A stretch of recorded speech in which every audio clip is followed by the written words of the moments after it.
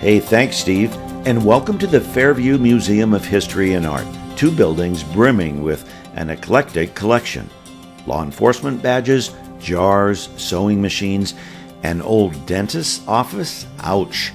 Lots of artwork, the sculpture work of Avard Fairbanks, even some old-school telephones and a phone booth. Pioneer history, wood carvings, paintings, and thousands of fascinating pieces for the visitor. None bigger, though, than the mammoth. Now the kids that come in here, they're amazed because, first of all, the size. It is really large. They also found in examining the bones that this guy was a male.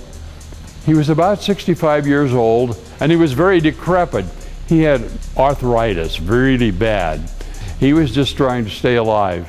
Well, he finally succumbed to his environment and was buried in a muddy, wet area, and his remains were preserved quite well.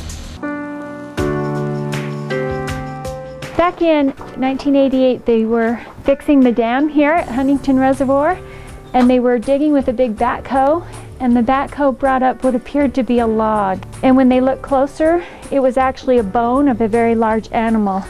And they found that it was bones of a woolly mammoth, and it was discovered with 95% complete, which is really incredible. The one in Fairview is actually Life-size replica? Yeah, a life-size replica. It's one of the best specimens ever unearthed. So that's pretty cool that it was found right here in Fairview Canyon. Well, there you go, Steve. Full circle from the museum to the great outdoors. A mammoth portion of fun in Sanpete County.